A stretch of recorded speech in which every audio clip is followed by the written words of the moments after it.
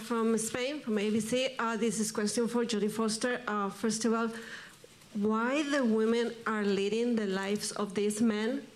And second, for George Clooney, Mr. Clooney, do you think that it will be the ultimate betrayal to the young generations in America if the white became the Trump house? Oh, wow, those are two different questions. Yeah, well, you go. What do you want? You want? I'll take the woman, unless you want to take the woman question. I would like to take the woman question. The woman question for 20, please. Yes, please. I think you take the woman. Right. Oh yeah, I'll take the woman question. There are actually three extremely strong female characters in Money Monster, and that came out of really the development process. When you start working on a screenplay, you start making the characters richer. And that's really the process. That's what we do. We just make it richer and richer and richer and richer until it becomes a full organic being. Julia's character, Patty Fenn, was definitely the one that needed the most fleshing out. And once we brought on Julia, it was very clear that, you know, we really wanted to deepen Patty's point of view in the film.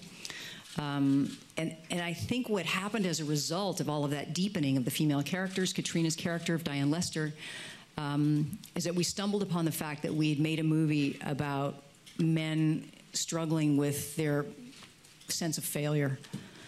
Three men, really, Kyle, Lee, and Walt, all struggling with the fact that they have such a bad opinion about themselves that they're looking for the values of celebrity and of money in order to give them meaning.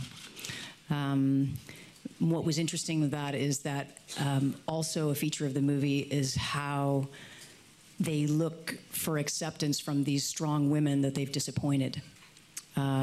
Both Diane's character and Patty's character.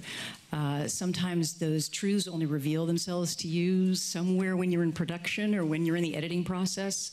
But that's what really comes from creating full characters and full female characters, is that you actually get true dynamics, true cultural dynamics that you might not have gotten otherwise.